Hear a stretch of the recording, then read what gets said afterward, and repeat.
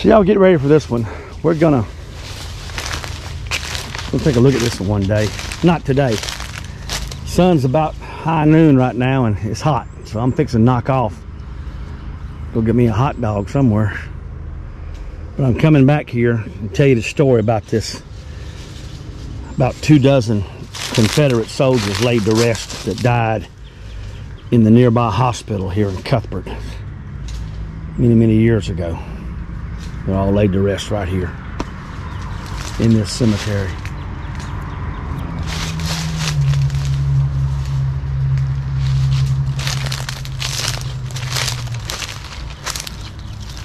The soldier stands guard over them right now.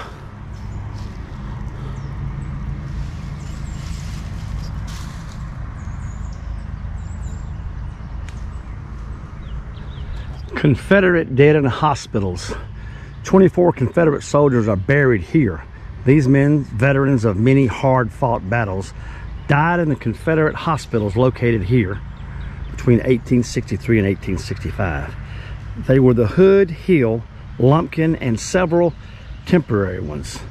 Among the gallant Confederate women who served in these hospitals was Mary Joyner, known as the Hospital Angel.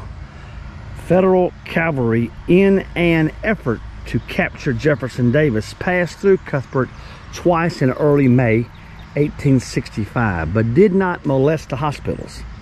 The Stonewall Jackson chapter, UDC, erected this monument in 1907 and cares for these Confederate graves.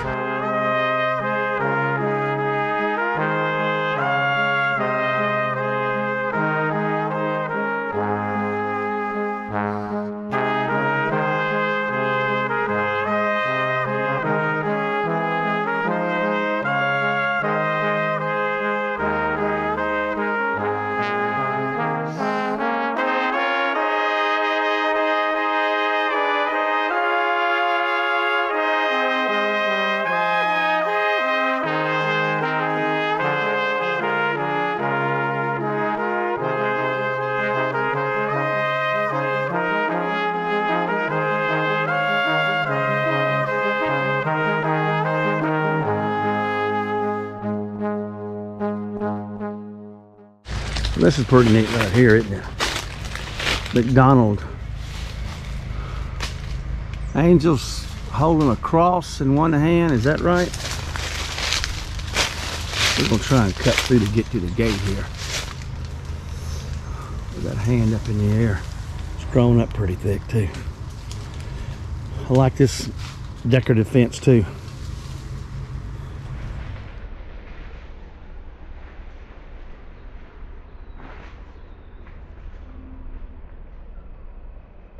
So that was a short of the Confederate dead in this historic cemetery in Cuthbert, Georgia, and the hospital.